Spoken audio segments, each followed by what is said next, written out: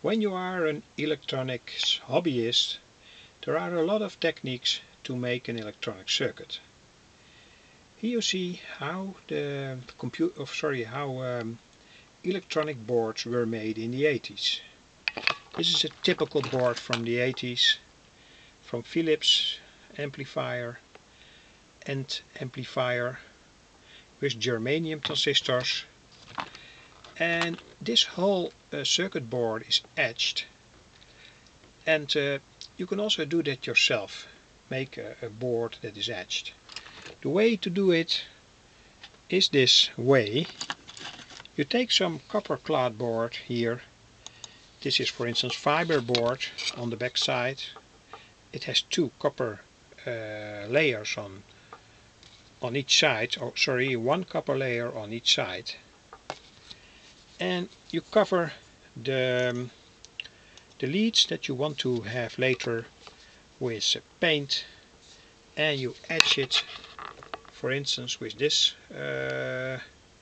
chemical substance, ferrous sulfate,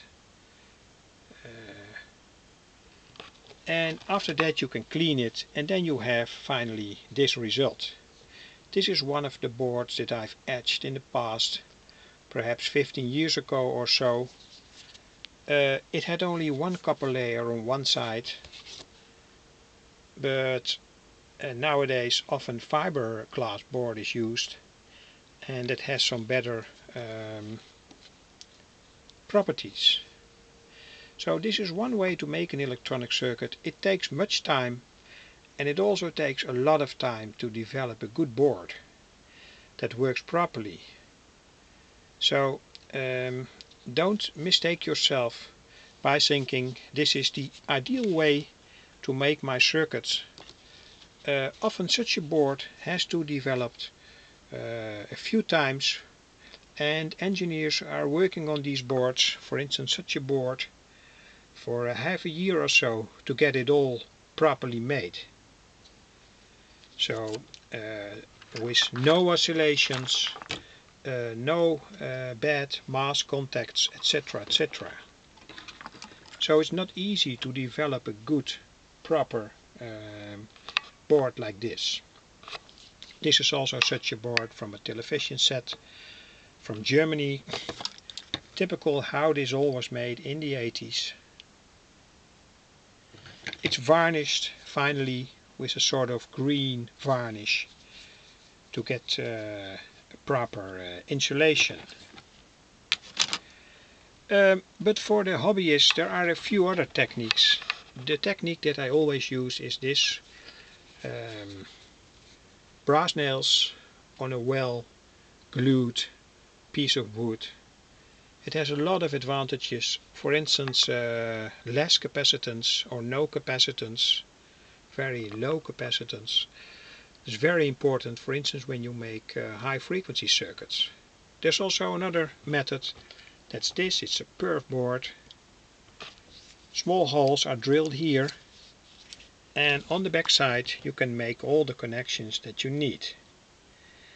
I found it after 10 years or 15 years or so not very easy to make circuits on these boards, and the reason is that you always have to flip the board over, and it can lead to misunderstandings about how the circuit really looks like.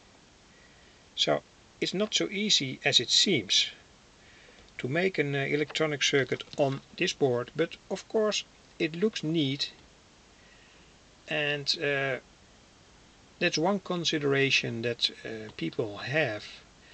An electronic board has to look very neat. I don't think so, by the way. When you want to make changes in an electronic board or in an electronic construction, this is not the right board to use. It's very difficult to make changes. And then this way to make an electronic circuit with brass nails works much better. This is an audio amplifier. I've published it earlier on my channel. Completely made with brass nails on wood. Works very properly. And you can also easily make all kinds of